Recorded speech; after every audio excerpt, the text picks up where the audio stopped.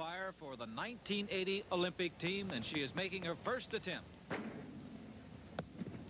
All right, that was a front handspring front, over-rotated, never stretched out, landed on her hands, in support position, a major deduction.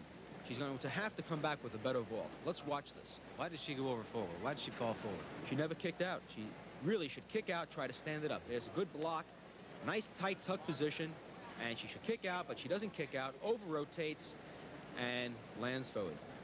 Notice that she landed on her toes, so her weight was all forward, so she had to go forward.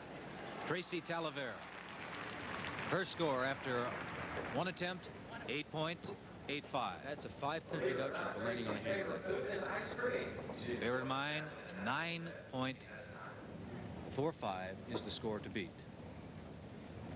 She has to hit this vault. Okay, now that was a funny